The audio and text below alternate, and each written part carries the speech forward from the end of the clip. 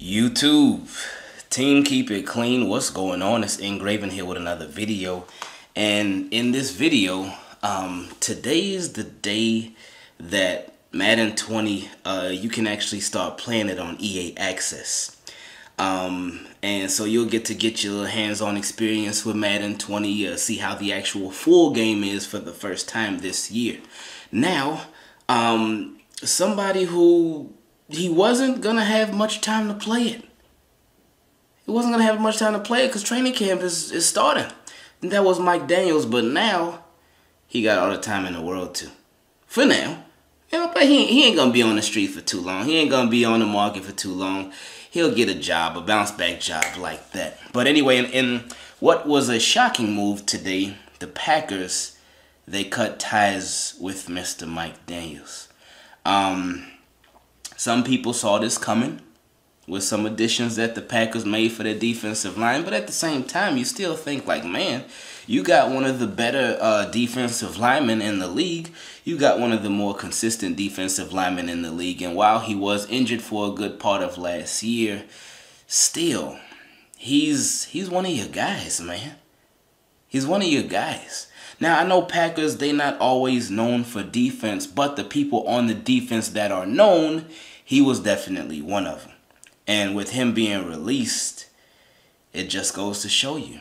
NFL is a business, and it is a cutthroat business, and you can't be too personal in the business, man.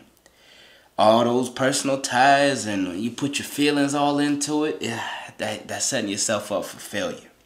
But anyway, Mike Daniels, what did he have, like a foot injury last year that messed him up? And Packers say, you know what? Once that foot heals up, you can walk right out this door. And now he's gone. That's it. That's it. And he, now with them releasing him, I hope nobody does this, the Aaron Rodgers thing and say, oh, well, hey, it's because Aaron Rodgers got all the money. Anyway, with them releasing him, I believe it cleared up $8.3 million in salary cap space.